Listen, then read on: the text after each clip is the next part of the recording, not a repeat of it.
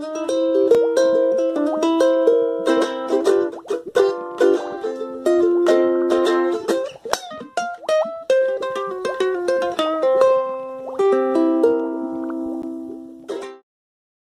good morning everybody, and welcome to another episode of the Brummy Koi Pond. On today's episode we're going to look at the filtration system, the original filtration system, which you can see in front of you there, which is a 4-chamber Vortex OARS 30,000 litre setup, and the build of the drum filter and the biological filter and the filter house. Hope you enjoy the video.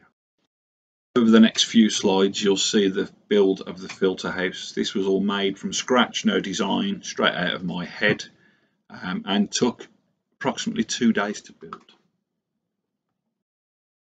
You will see later in the video that I had to make some alterations to the filter house as it wasn't big enough to house both filters and all the pipework. Hey, I did say I did build it off the cuff, there was no design. We all make mistakes. There's one of mine. In this slide we can see the pipework has gone into the filter house, which will supply the filters from the bottom drain within the pond.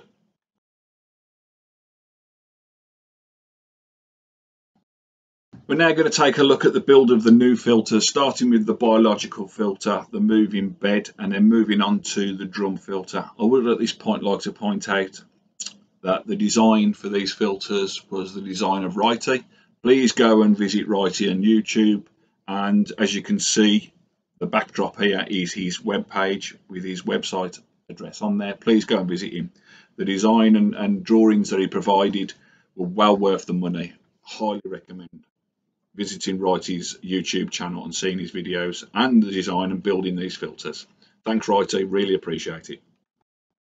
So the two chambers you see here, the one on the right is the biological chamber and the one on the left will be the drum filter. They are made from 4mm 316 marine grade stainless steel, which is a slight differential from Litre's design. However, that's my take on the filters, and you know, for me it works. Yes, it wasn't easy, it was a lot more difficult, but it's what I wanted to do and I'm more than happy with how they turned out. As you can see here, the internal to the filters are a mirror finish. This reduces down the amount of debris that clings to the side of the filters, thus makes it much simpler to keep clean. Well, I don't mind sharing with you, the drilling of the holes in this 4mm marine grade stainless steel is not easy. You need specialised drilling hole saws. You know, don't think it's going to be simple. Each hole took around about 30 minutes. So made the build time a lot longer, but again, like I said earlier, more than worth it in my opinion. So the biological chamber is finally in the filter house. Temporary pipework plumbed to it to get it up and running so we can get some bacteria build up within this filter. Obviously this pipework is only temporary and will be replaced when the new drum filter is in situ. Here we can see the bio chamber up and running, more than happy with the turnover of the media. Should make a good filter. Moving on with the build of the drum filter, you can see in these first few slides the drum being put together. Here we can see various stages of the build, parts being fitted and removed, reworked, refitted, making sure that everything works as it should. Challenges are with using 4mm stainless steel. Things are very difficult to drill, things are very difficult to fit to. But it's one of those challenges that you overcome. It's the choice that I made. I wanted to make it out of stainless steel, and I'm more than happy with the end result.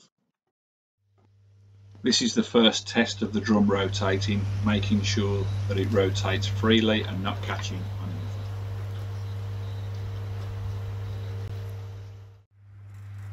Another test here of the drum rotating with the filter in its correct orientation, just ensuring that it rotates correctly.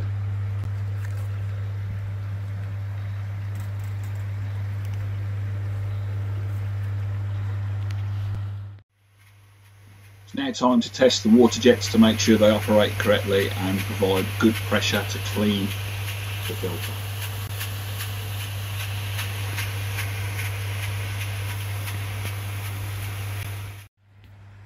This is the final test to ensure everything's working correctly before the filter is put into place within the filter.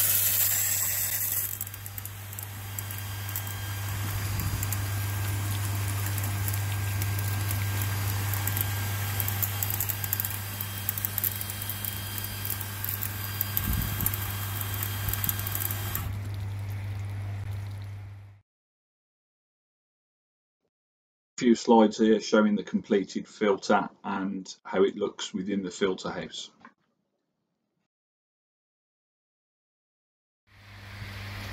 Filter's now operational. You can see it here operating on its own steam, showing the water going down the drain into the land drain next to the filter.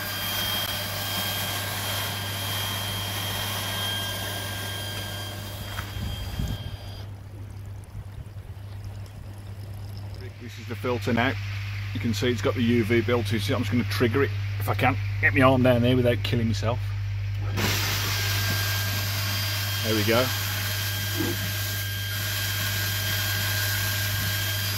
Water, you ain't going to see it, but it's going down the drain.